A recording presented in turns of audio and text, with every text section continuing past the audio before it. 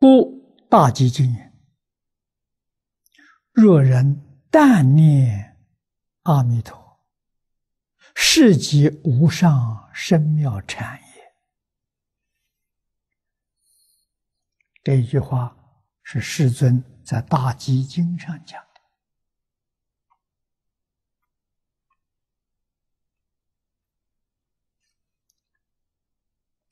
那么诸位就要细心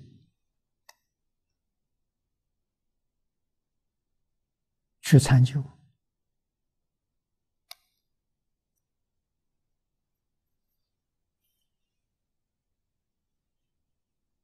念佛不如禅吗？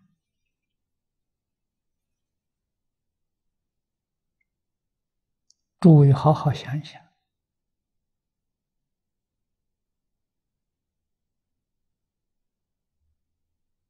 佛的法运12000年，从佛灭度开始算起，第一个1000年，正法时期，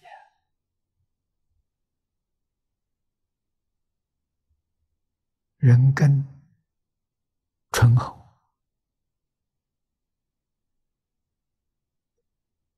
持戒就能成就。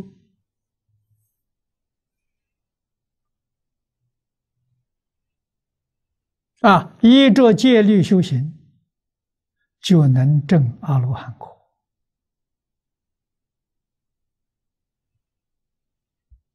到第二个1000年，人的根性慢慢就钝了，持戒不能成就了，要修禅定。相法时期就相似，没有以前那么真了，借禅定成就。佛法传到中国，正是相法的开端。佛灭度后1000年嘛，第二个1000年，佛法传到中国来了，所以中国的禅宗特别兴旺。这大集经上说的释迦牟尼佛的预言兑现，修禅定能开悟，能证果。再过1000年，3000年之后，入末法时期了。我们现在是末法时期，而且末法呢，末法10000年，已经过了1000年了。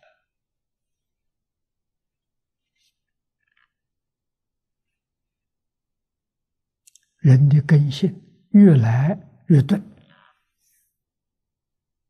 修禅不能成就。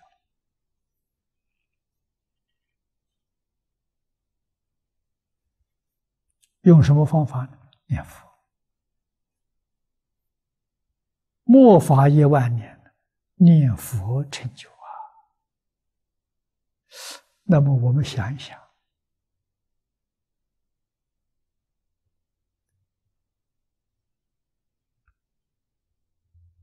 我们这个时代的人，戒不能成就，禅不能成就，念佛能成就，这就像害病一样正法时期的人病很轻，戒律一致他就好了。相法时期的人害的病就严重了。戒律这个药没效了，用禅定这副药行，能帮助他。末法时期病入膏肓了，没救了。戒律的法、禅定的法都不行。念佛能救，你说哪一副药厉害？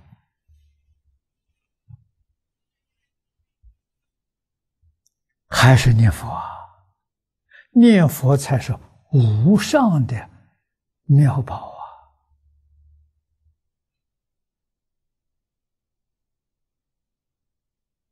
能救末法众生，那是相法、正法遇到的时候，他能不成就吗？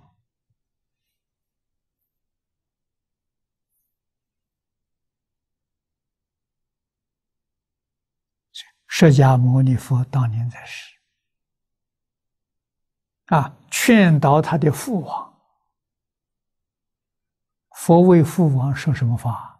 说念佛法门。那正法时期佛在世他不教他别的，对他父亲教念佛法门，求生净土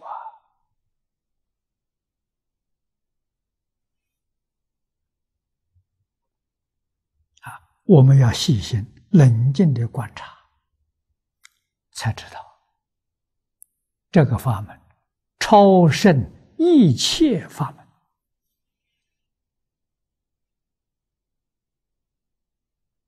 无量无尽法门当中，它排名是第一了。因此，乾隆年间，慈云灌顶法师在《观无量寿佛经》注解上他说的：我们如果遇到大灾大难，所有经教法门都救不了了，都没有效果了。最后还有一门决定得救，这一门是什么？老实念佛。这一句六字洪名，能普度一切灾厄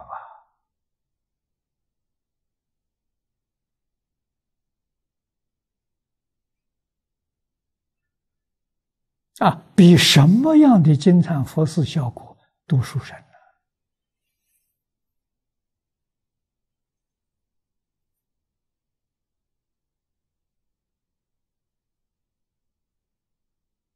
可惜宣扬不力，社会大众知道的人很少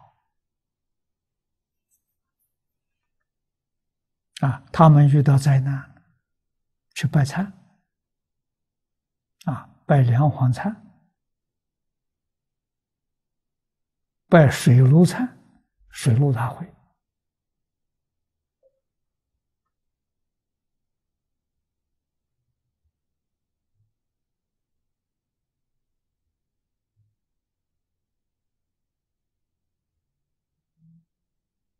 灌顶法师告诉我们，如果这些忏仪都收不到效果了，念佛能收到效果。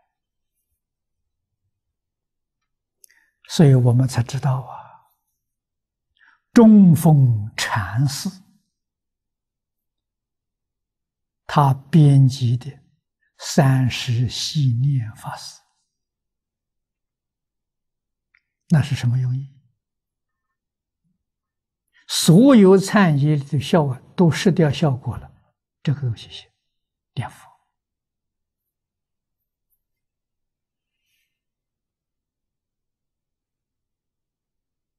以弥陀经，以一句佛号为主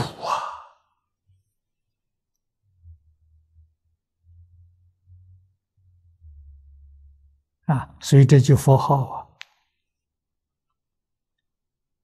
用禅来说，是无上深妙禅。